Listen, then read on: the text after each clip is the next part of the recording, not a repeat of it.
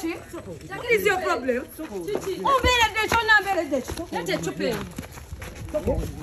What is your problem?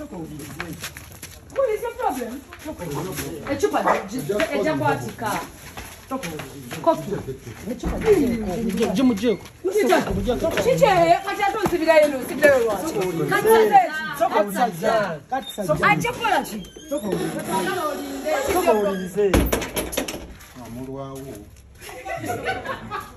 Your name's? I'm Dr. Paul, the founder and the CEO of Care Fast Recovery Homes Uganda. Care Fast Recovery Homes Uganda. We've been in existence since 2016. We rehabilitate people with the SUDs and other mental health related problems. SUDs simply means substance use disorders like alcohol, cannabis, crystal meth, cocaine, both crack and the pure ones, etc. There are very many substances that people abuse today. So we've been in existence since 2016. As an inpatient, we have 2 facilities, and one is located in Entebbe, one is in Kampala here around Chigowa Road. So we've rehabilitated very many people. How have you found faith? In which situation when you're explaining to Ugandans? Well, according to what I have seen, she seemed to have been greatly and negatively affected by the drugs that she has been using. Though we shall do our medical examinations, the psychiatric assessments, we shall also do the psychological assessment. When within the first 10 days, we shall be able to produce an accurate result that we shall be able to explain to people that she's undergoing this. We've seen her condition. I seem to have known her before.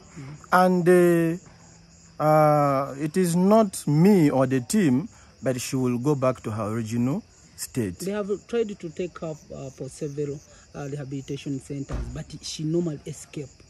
So how safe is she? And I promise Uganda the girl will come back into normal. Well, addiction is something that one can never recover to 100%.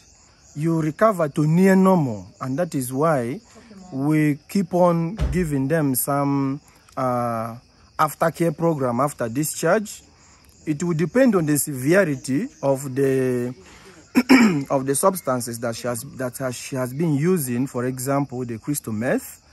To determine whether she will be there for maybe 90 days or 180 days.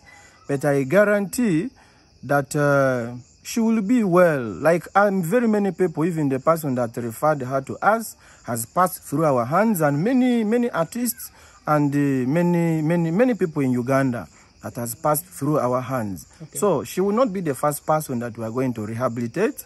And for escaping, that one, I guarantee the family members, she will never escape anywhere.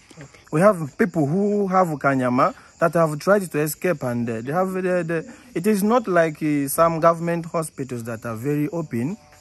People can easily move in and move out, and there is no access to drugs. So she will be fully detoxified as we move with her tonight. From tomorrow morning, we pick the blood sample and go for other medical examinations before we administer the appropriate detoxification medication for her, after which psychosocial and psychological therapies will come to play. Okay, thank you. Your last message to those who are drug addicts or those who takes they should do, you know, overcome stigma. Let them talk to people. Recovery is possible, and many people have recovered and they are still in recovery. You know, they should not just fear. They shouldn't fear. They should speak up. There are many people. They are not alone. That's just my message. Thank you.